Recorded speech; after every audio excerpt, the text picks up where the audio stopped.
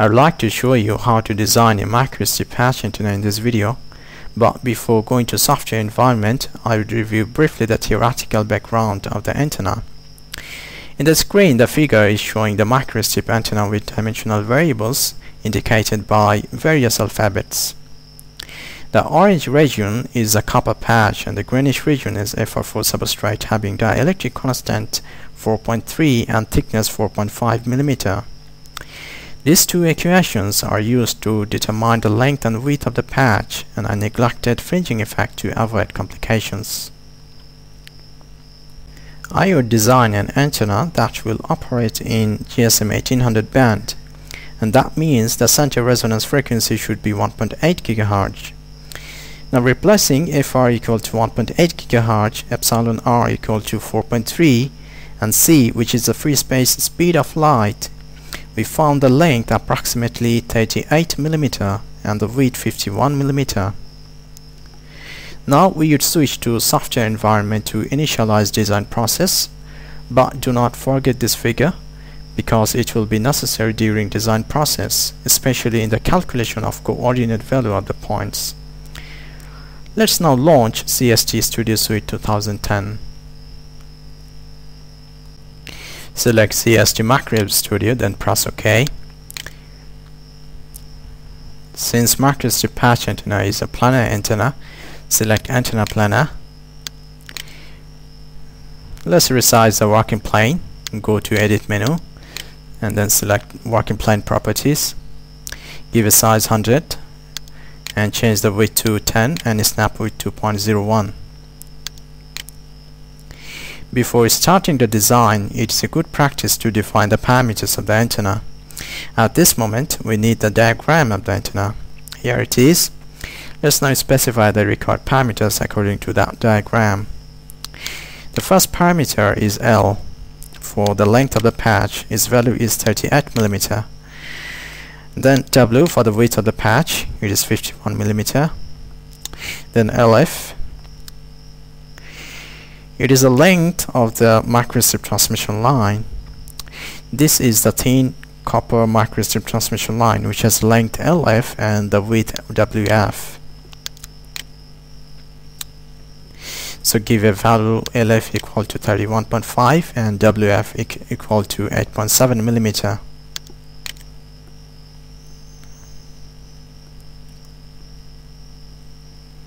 Next parameter is Fi, which is this distance, and give it a value of 12.5 mm. Next is GPF.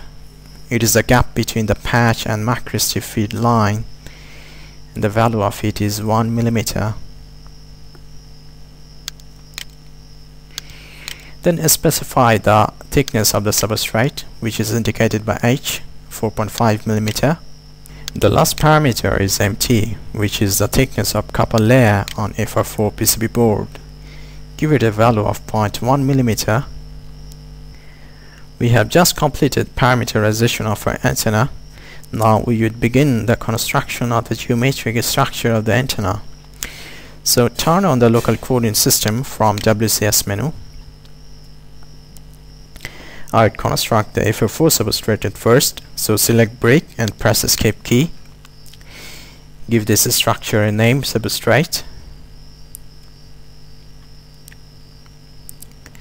Now go back to the diagram of the antenna. The substrate width is twice the patch width. Also the substrate length is twice the length of the patch. If the width is considered along U-axis, the half of the width is along negative U-axis and the other half is along positive U-axis. Same technique is applied for the length. Now specify the height along positive W-axis and select the material as FR4 from material library. Here is the FR4. Press OK to complete the substrate. Now the ground plane is to be created. Select this icon from the toolbar and rotate the substrate. This is the rear face of the substrate. Now go to Object menu, then select Peak and pick face. Double click on this face and select WCS, then select align WCS with selected face. Now again select this face and then select extrude function from the toolbar and give it a name, ground plane. The height is the thickness of the ground plane, which is MT. Select copper from material library.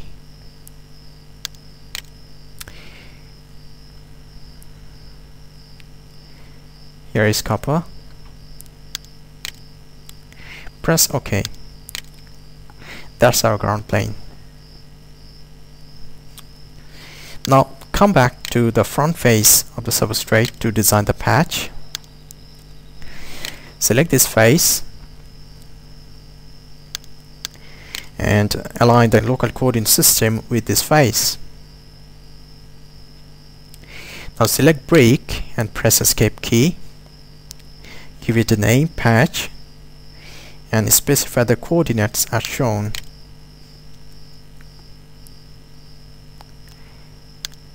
Width is along U axis and the length is along V axis. Specify the height along positive W axis and select copper from material library. That is our patch. Now we need to design microstrip transmission line. This part is going to be more difficult as compared to the previous part, so I need your full attention. It needs solid mastery over the coordinate system to design dimensionally accurate structure in CST Microstrip Studio. This part involves intense use of coordinate points found by calculations. I have tried to simplify it by visualizing with the help of figures. Anyway, let's begin the design of the microstrip transmission line. At first, I'll create a rectangular empty space on the patch, so select break and press escape key. Give it a name, empty space. Now let's see a figure. This pink region is the intended empty space to be created on the patch.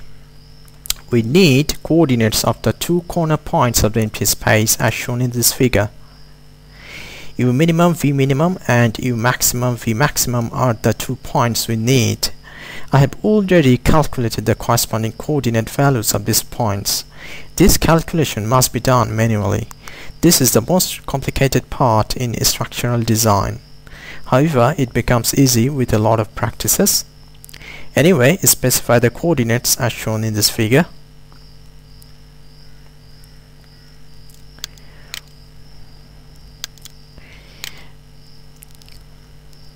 Now the thickness must be specified along the W axis and select nickel from material library.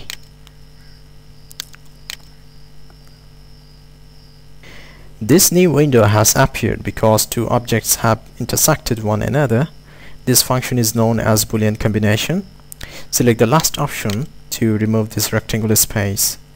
The empty space will be created now. Here is our empty space. Now let's design the microstrip line. Select break, press escape key, give it a name, microstrip. Now let's look at one of the figures. The pink region is the microstrip line to be created. We need 2 corner points of the microstrip line as indicated in this figure. Again, I had to calculate the coordinates manually.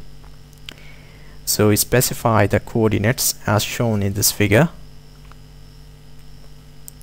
and select thickness along positive W axis and select copper from material library. Here is our microstrip line. But one more thing is remaining to complete the design process. Come to this folder named component 1 that is located here. There are 2 separate objects called patch and microstrip, but we need to unify them into one object. So click on patch, go to objects menu, then boolean and add, then click on microstrip and press enter from keyboard. That's it. They have been unified into one object called patch.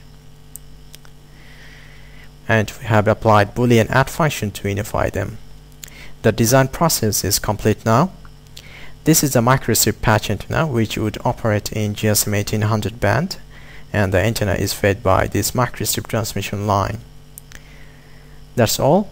Hope you enjoyed. Thank you very much.